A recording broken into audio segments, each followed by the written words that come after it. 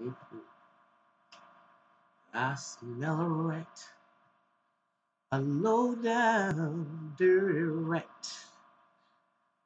I smell a rat. And his name is Big Bill's Auto Center up on what is it, 60th and Capitol on and Center Street. Yes, in Milwaukee, Wisconsin. Don't none of y'all go to Big Bill's ever. Good morning, good afternoon, good evening, family. Welcome, welcome, welcome to the Mental House with me, your host, Khadija. Well, y'all know I done had a birthday, so I had to go and really shut down. I think I loaded up a few videos, but this was a very reflective birthday for me, time for me, born day and reflective. How many years I've been on the planet, um, uh, where my life has been, and so far, how the journey has gone, and I must say it's been pretty interesting. But without that being said, I have to come over here real quick, and this is basically for people in Milwaukee because y'all outside of Milwaukee won't know about this place. But if you got some relatives that's here, if they don't know, and you ever come here, there's an auto place by the name of Big Bill Auto. And they've been in business for a real, real long time, okay? Selling vehicles to people. And the thing about it, the vehicles are very pretty on the outside. And they give some of the neighbors credit, from what I hear, they give some of the neighbors credit that they can pay on these cars. I don't know where they get these cars from, but they have pretty bodies. A lot of them are vintage. Um, However, they are pure trash. Now, this story that I gotta go in and tell you is is is is my personal experience and also what happened to a young lady that just purchased a vehicle from Big Bills. What happened was with myself, I was coming home, coming back to Milwaukee, I believe from Gary, Indiana, and my brother and I, we were pretty high. I'm not gonna lie, we were buzzed, and we were riding down Center Street, and my brother goes, "Wow, look at that Thunderbird! It is so nice. This Thunderbird has stagecoach doors, and it was smooth. It was clean, and he was just like, stop this vehicle. I gotta go back and get that. Right? I'm like, you sure? He's like, yeah, stop this car, go back and get that. So stopped the car and we went up to the, turned around, went up to Big Bills. My brother purchased this baby blue. No, it was light sky blue. It was sweet. It had a black roof. It had the stagecoach doors, and it was a Thunderbird. Um, I don't know, maybe a. This was so long ago, so it probably was a 68 or a 69, and maybe this was like 72 or 73. Okay. To make a long story short, my brother purchased this vehicle. Oh, okay. Who dropped us off? Somebody dropped us off. That's what happened. We were riding with my uncle, and we were all riding. Now he told my uncle to turn around, so my uncle dropped us off. I'm in the car with him, with my brother, and my uncle went on. My brother and I, he followed us or he waited for us. Y'all, just bear with me a minute because the story is coming back to me as I'm trying to talk about it because Big Bill is really what's in focus here, okay? Let's just don't lose sight of what this whole story is about. And that's Big Bill's Auto on Center Street in Milwaukee. So we get this vehicle. I don't know if we drove it, test drove it. I can't remember any of those details. However, We rode about a mile from the establishment, and the car started smoking and it shut off.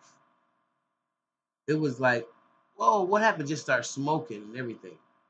So motor gone, whatever. We didn't. Anyway, so now my brother got to get the car towed. So he's already mad now. He came down real quick, fast, and in a hurry because he just realized he spent this money on this car. This car is a freaking lemon. Now, we get this car home, and then he sends it to a shop. And okay, and it was a shade tree mechanic.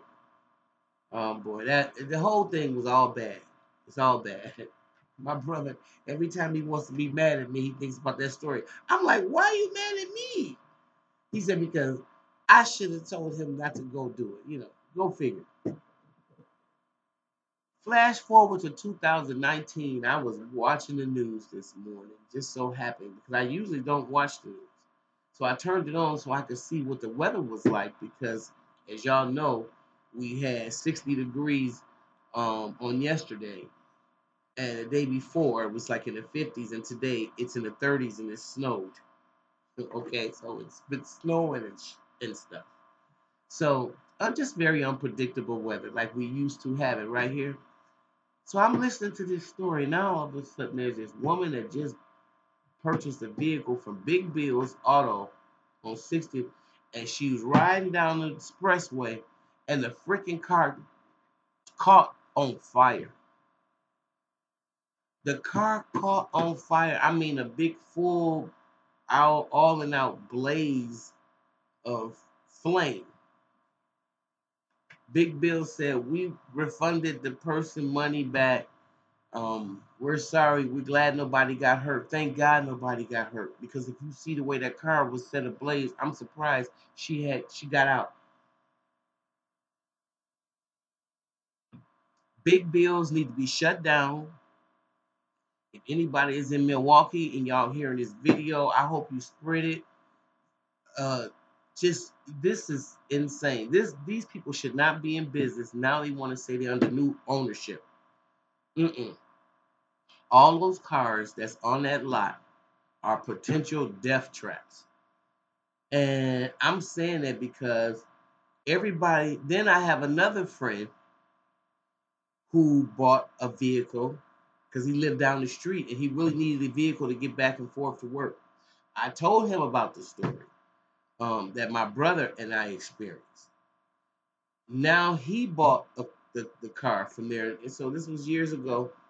And what happened to him was within 3 days or 4 days, like within the week of him purchasing the car, the motor went out, shot, and whatever you call the flywheel, whatever that broke out the car.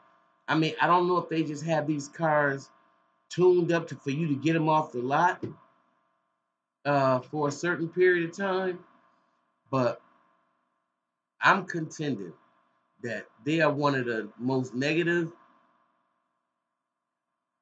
uh, uh, car places with the most negative history that is still in business in this city that I've ever heard of. And actually, they really need to be gone. And I think that if we were an active community, if we were a community that gave a damn about ourselves, we would start a petition to get them up out of there. And maybe that's what needs to be done because Big Bills has hurt a lot of people, and these are just the stories that I know of. So I'm not going to say allegedly because they happened. I was involved. The fact of the matter is, this is still going on. They're still open with these practices in a black community, in a community that is probably um, a heavily impacted black community. Okay, and it's one of the poorest zip codes, I believe, in Milwaukee. I believe, not sure about that. However,